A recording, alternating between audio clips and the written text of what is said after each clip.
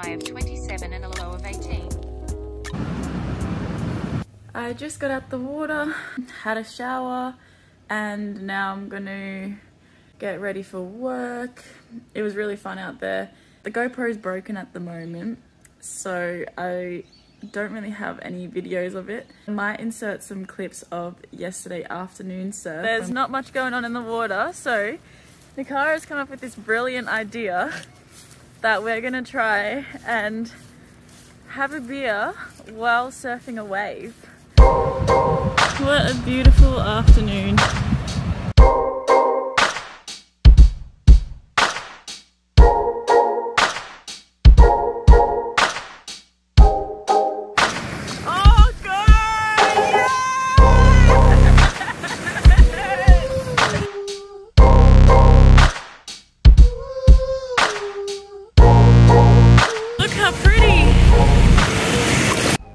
Before I head off to work, I thought I would sit down and talk to you about how I stay on track and how I keep my life together and try to keep everything running smoothly throughout the week.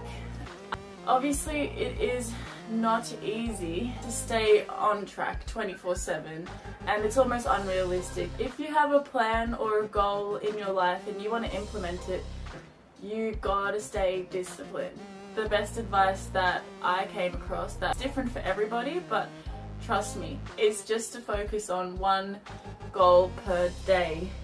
It doesn't sound like much, but honestly, when I have 3 or 4 things that I'm trying to do each day, none of them stay a priority because there's so many different things going on in my mind that I'm like, nah, maybe I'll do this or maybe I'll do that, or it just doesn't end up happening every day. What I've been doing for the past 20-ish days is prioritizing body movement. So every single day I have to do at least, or my personal goal is to do at least 10 minutes, that's all, of some sort of dedicated body movement. So that could be gym, yoga, running, walking, anything, just as long as it's dedicated time that I'm putting towards my body moving that day.